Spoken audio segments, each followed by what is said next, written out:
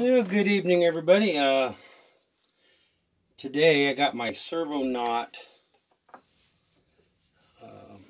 M211, and this is the M211 module motor driver. And I set up, instead of taking and just putting it straight into the dozer, I did a setup on a test. Some test motors here. It's pretty easy. The two yellow wires are one motor. The two blue wires go to the opposite motor. And then you've got your power from your battery. I'm using a 11.1 volt, 4100 milliamp 3-cell test battery here. It is pretty easy. It has a little plug in here for a sound module. Pretty easy to set up. Comes with a little jumper plug or a jumper plug to do the setup, and all you do is you wait for the 1 through 5 modes there is. You as soon as the light blinks green, 1 is 1 mode, 2 blinks is mode 2, and so on up to 5. This particular setup is on mode 3. And I've got it hooked up. Been testing it. I don't know how good you can see these motors. I got a little piece of tubing on each motor. Just testing. That's forward. That's reverse.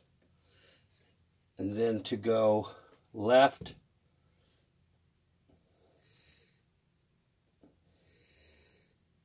forward, you would want the right motor to turn, because this track will turn, this one won't, and then you'll go left, if that makes sense.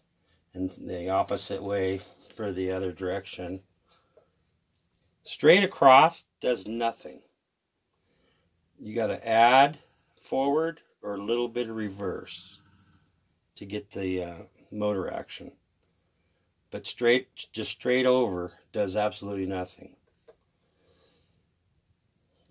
So you want to go right hand turn, the left motor will turn forward or reverse. And then the other way is left, forward, and reverse. Anyway, it works out pretty good. I did a previous video on the dozer with the sabertooth.